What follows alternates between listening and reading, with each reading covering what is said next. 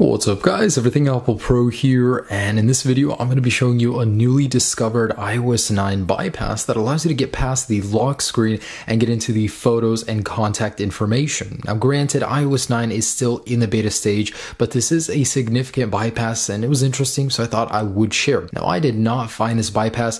Original video can be found down below in the description. I just thought it was super interesting, and I've always been fascinated by bypasses. Apple puts so much effort into making sure their system is secure. It always amuses me when such simple little bypasses can be found and they allow you to get into the contact information. That's pretty significant stuff. In the past, I found a couple before, but those were in the older firmwares, and this is in the latest iOS 9 beta 3. Of course, this is going to be patched soon, but anyways, let me go ahead and show you how this is done. So it's as simple as making sure rotation lock is off, then go ahead and go into the clock app.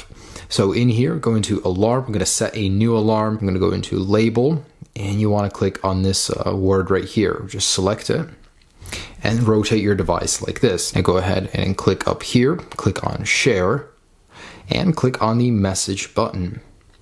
So you'll get this screen, and this may not work the first time, but go ahead and click cancel, and this is what you should see. The screen should split into two. If that doesn't work, go ahead and do it again.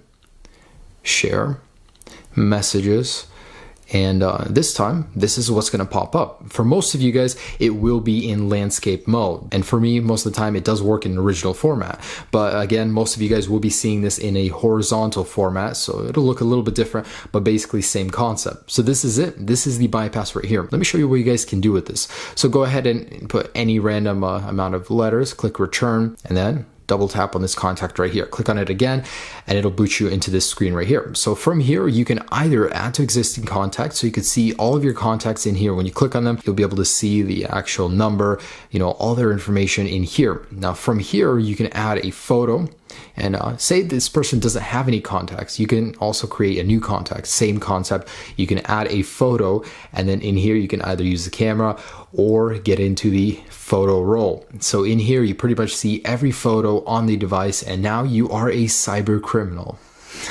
Anyways, so we can click cancel. So guys, this is pretty much it. It fascinates me just how easy this is, especially on the latest version. Hopefully Apple will be fixing this before the public version of iOS 9, but as of now, it is current on the latest beta. I mean, the person that found this, it's crazy. I mean, how did you do this? How do you sit there and just find this stuff? But it fascinates me that you can get into the device, can get into the photos, all within a locked device. So when we click the home button, boom, we're back on the lock screen, and we can get nowhere else. So guys, I just thought that was interesting, how to bypass the iOS 9 lock screen. Even that 6-character digit does not matter. Get into the photos, the contacts, all that private information that you shouldn't have access to. So of course, Apple will most likely be fixing this, but it's always interesting finding these. Anyways, hope you enjoyed this video, guys. Be sure to check out many of my other videos and subscribe if you guys haven't already. Have a great day, and hopefully enjoy your secure device on 8.4. Peace.